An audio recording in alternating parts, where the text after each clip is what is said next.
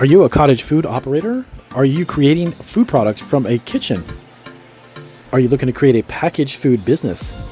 Well, if you love food and you want to turn it into a full-time business and you're trying to figure out how to create a presence online, I have a resource for you that is a complete game changer for everyone who is food entrepreneurs looking to create an online website. Very simple to do, zero listing fees, zero monthly fees, and guess what? It is absolutely free to sell on this platform. I'm going to walk you through step by step how cast iron is a game changer for food entrepreneurs, for those looking to have an online presence, and we're going to get to that right now.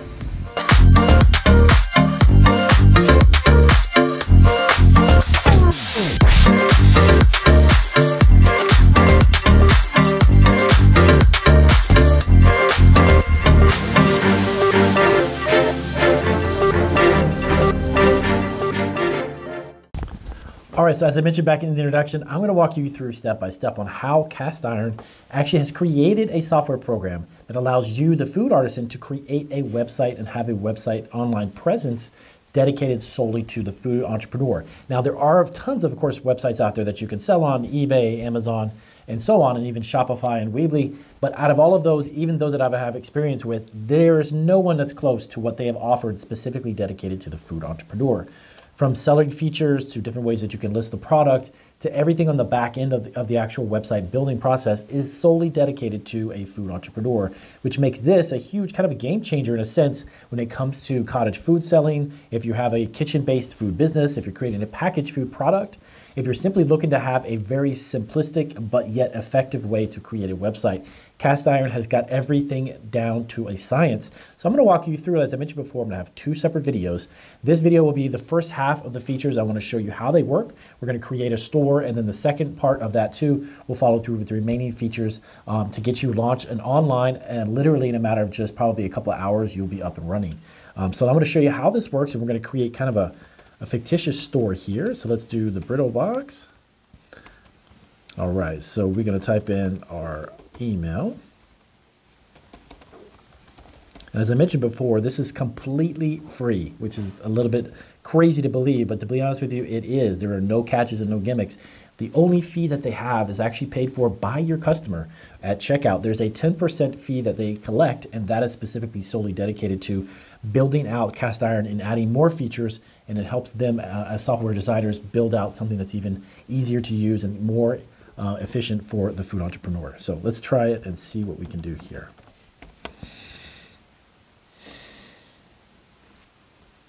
All right. Okay, so we've got our store. So once you actually log in and you create an account with your email and a password, we are going to go through. The first thing you have to do is you're going to tell what type of products do you want to make. So if you happen to be doing beverages, produce, or snacks, literally also this thing is open to a gamut and literally infinite amount of different food products and types of foods that you can use. So if you're, like I said before, if you're creating a kitchen-based business, if you're running a commercial kitchen and you want to create a packaged food product, or if you want to fill orders specifically solely to be either delivered or actually have someone come and pick it up, you can do that. But you've got to distinguish which particular type of product you're going to have. So this will help customize your store setup. So for us, let's do baked goods. And we're going to do snacks. And then down here, which of these common allergens are present in your kitchen? Now, something to keep in mind. If you're tapping into a commercial kitchen where there is potentially the use of shellfish or even fish or other like soybeans, things that you may not traditionally use in your own kitchen if you're cottage food-based business, but you're going to a commercial kitchen, make sure that you actually tick that box.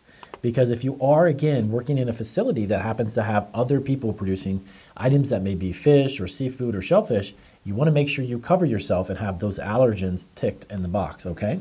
So for us, I don't necessarily use that. So I'm going to use what I use, which is eggs. We do nuts, tree nuts, and wheat, peanuts, and soy nuts. Now, let's go ahead and hit up the next.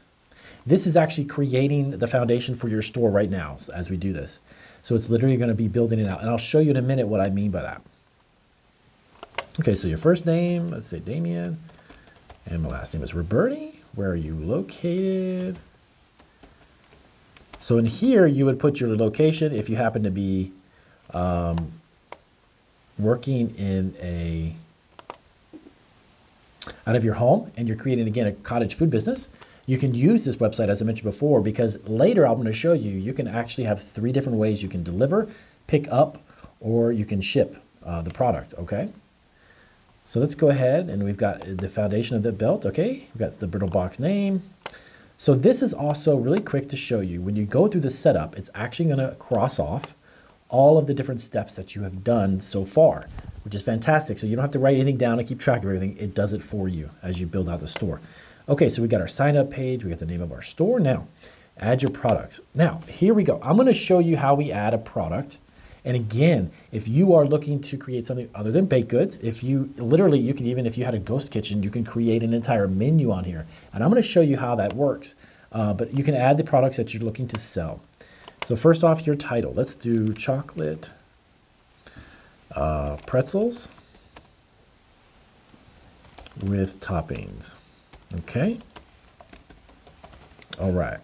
So a brief description. One thing you want to keep in mind when you start doing your descriptions, basically you want to do about 2 to 3 sentences, in my opinion. You don't want to go too much further or too much in depth than that. Reason being is that you want to keep it as SEO as possible. Also, you want to optimize the information that you're putting in the title and the description without getting too wordy, okay? So let's do, these are handmade pretzels. They're going to be coated in chocolate and topped with an assorted toppings. All right. Now we are going to go over here and we want to add a product. And let's go and get this crossed out. All right. So we're going to pull up some images. Let's get some of our chocolate pretzel rod images. All right. Click on that, and that on the right side is where your image will load. Now, you can add on here, we offer 3 ways to deliver these items. Check below to see how you can get your order. All right, so let's scroll down a little bit here. And allergen information. So you want to let your customers know if your product contains any of the following, but also anything that could be potentially cross-contaminated. Now that means if you're working on a surface, specifically on a table or a prep surface within a kitchen, if any of these products come in contact with that, there is a potential for what's known as cross-contamination. So you want to make sure that you have yourself covered. I don't really work with shellfish or any type of fish or seafood, so I'm not going to tick those in our commercial kitchen that we have, but I do work with all of these items. And then you're going to come over here and you're going to set your inventory. I actually make everything to order, so I never necessarily run out of anything. We always have the ingredients on hand, so I just put like a large number. I put 99,999. That just lets me know that I can keep track of how many we sell because I'm always going to be available to make them, okay? Now, the product status right now is active. The default is always active. So that means when you create a listing, it's automatically going to be put into your store. You don't have to activate it, okay? Now, if you're not sure just yet, you want to keep it active, you can definitely tick the box and make it inactive. Now, dietary information. These are definitely not dairy-free because it's chocolate. Gluten-free, keto, kosher. If you make a product that falls in line with any of these, definitely want to click the box, okay? If you, let's say, local, if you're getting most of your ingredients locally, or if you're producing a product that's bringing together products that are locally grown, check the box, because there's a lot of customers who prefer to try to support local businesses, and that's one way that you can let them know, okay? Now, vegan and paleo chocolate-covered pretzel rods are not necessarily in line with any of these items. So you want to go ahead and set your price, and that's going to be determined based upon how many you have. Let me go back up here. This is going to be a 16 count. And then we'll make sure we put that in here. 16 pretzel rods. Freshly made to order. All right. Okay, so we want to make sure, of course, we spell everything correctly. All right, come down here. And as we go down, we filled out our price. Now you have to create a category. So now that you're in here, you want to make sure that you create a category. You're going to add a new. And I'm going to make a category dedicated to pretzel rods. And then you're going to check it, and you're all set, okay? Now, you could add customization. Now, this is where I was talking about earlier about the ghost kitchen. If, for instance, you had a pizzeria or a sandwich shop or something small like a kitchen that you rented and you wanted to create a ghost kitchen, have a website dedicated to that, you can add customization where you can literally add toppings, let's say for a pizza, for a sandwich, for anything that would require a multitude of toppings. You can do that with cast iron. That's what's so impressive about the software. So select many options. So you want to go through here. And let's say, for instance, for this pretzels, there's a lot of different toppings we use. So let's say toppings. And I could put on here coconut. And I could charge, let's say, $1 extra.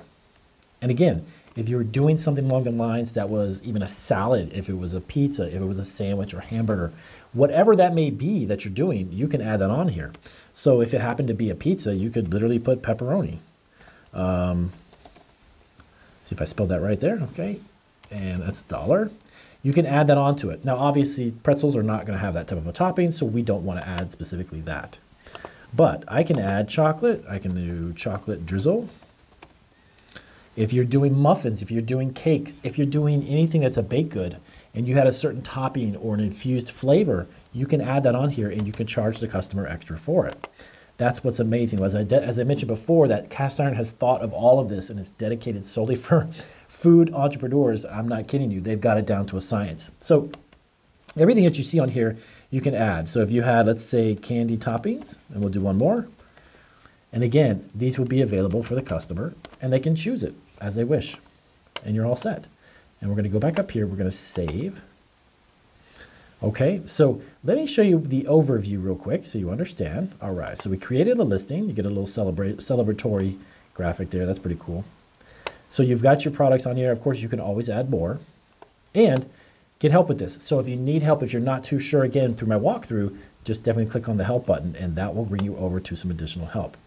Now, fulfillment options. This is where it gets very cool because, again, this is a huge, like I mentioned before, not to be redundant, but it is a game changer for cottage food businesses because you can use this actually as a website for your cottage food. If you're selling at farmers market, you're selling locally, you simply give people, as they buy your product, give them either a business card or brochure that has your cast iron website. They can go on and order products from you. And again, the fulfillment is what I'm about to show you. They can pick it up. You can deliver it to them.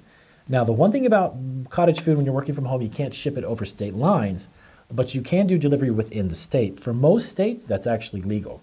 So, local pickup. So the fulfillment name, this is going to be local pickup, okay? And we have it set, and that's going to be local pickup. We have local delivery or shipping. So local pickup would be, you can either meet somebody somewhere if you're making a product from cottage food, or if you're in your kitchen, your commercial kitchen, and you're in a kitchen product and you have a kitchen business, you can have them meet you at that kitchen or give them the address and they can do a local pickup, okay? Now, let me go down here and the date and time and location. So we offer local pickup on Mondays and Fridays at 3 p.m., let's say, okay? And then you would type in your zip code, whatever that may be, if it was 30534 or 90210. Now, you can also charge a pickup fee if you wanted to. If that was something that you wanted to do, you can type it in here, and that would be added to their order when they're done. Also, you can do pickup minimums. So if you're going to offer the local pickup service, you may say, hey, you know what? I'm going to have a $25 minimum. So you have to order at least that much, which is actually a good way to drive sales. So somebody wants the local pickup, they're going to take advantage of that, but you got to meet the minimum. You get to determine that. Okay? Very, very simple. And then you hit save. We got that done. You can add more fulfillment. Here's what I was telling you about. So now you can do local delivery. Okay? We deliver within 5 miles. So that lets people know that, yes, you know what? You have a delivery service. So if you're doing cakes, maybe you're offering a variety of candies and you have a very large order for like a candy bar that would be for like a wedding or a different event, you want to offer local delivery. So you say, we can customize delivery times based on your order. Okay? So this would allow you the opportunity to make even larger sales because you're going to set a larger minimum because you are going to be delivering it now, and obviously that's going to take up your time. So you could be doing $125 order minimum, And there's 0 delivery fee because you're just going to have a set minimum. So once you do that, you'll have it all good to go. And of course you can do a zip code of where you might be and then hit save. And you're all set to go. Now, add a profile picture. And again, as I mentioned, this literally the setup is going to walk you through step by step. And once you see this green check mark, you know that you've already got that done, so you don't have to keep track of anything. It does it for you. All right, so let's add a profile. So this is where you can customize the store. This is where it gets really cool.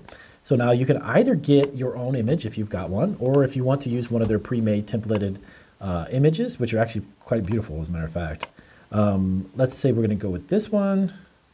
So I chose the one there, and then we are going to add to the story. Now, you want to add a little bit about our story.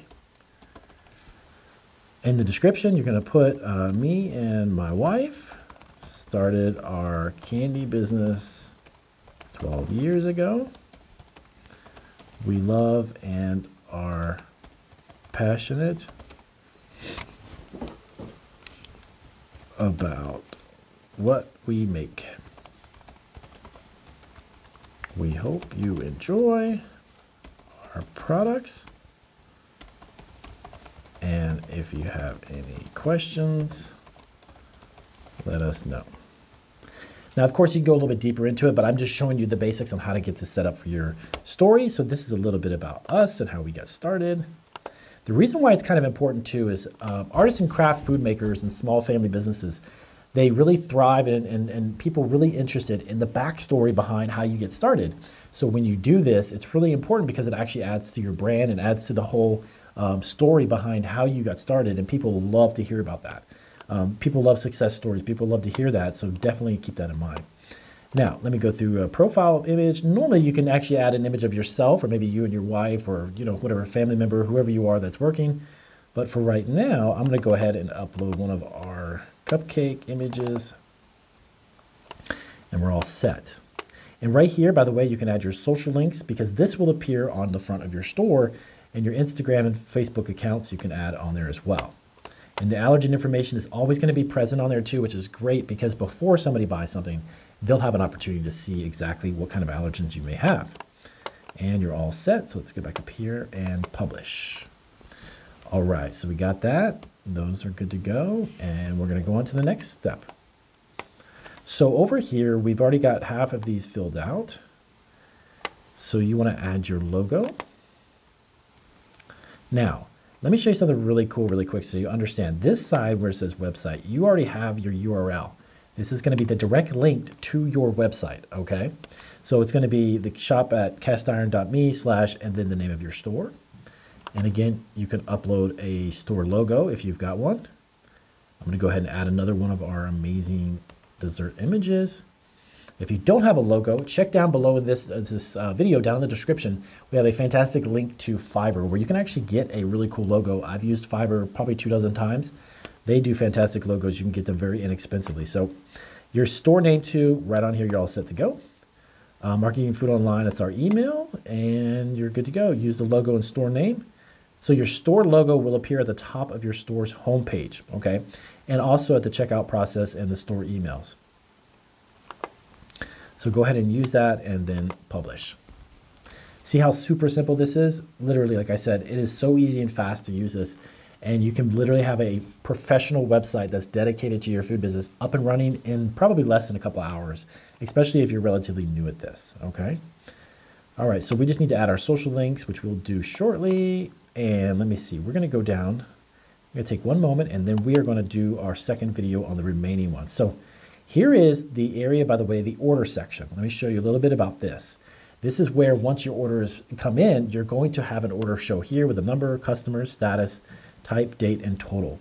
So they keep track of everything. That's the other thing. You don't have to write anything down. Cast Iron will keep track of all of the names, emails for marketing purposes, the sales, the different way that it's actually either going to be delivered or going to be picked up. That's going to be on there as well. They're going to have an order number. and an email, and all of that's going to be captured at the sale. So I'm going to wrap up here for this one. Stay tuned for our second part of the video. I'm going to show you the remaining part of these features, and you definitely want to check the link down below to cast iron, get your store launched. You can get up and running literally in a matter of a few minutes. So check out part 2, and I'll see you guys in our next video.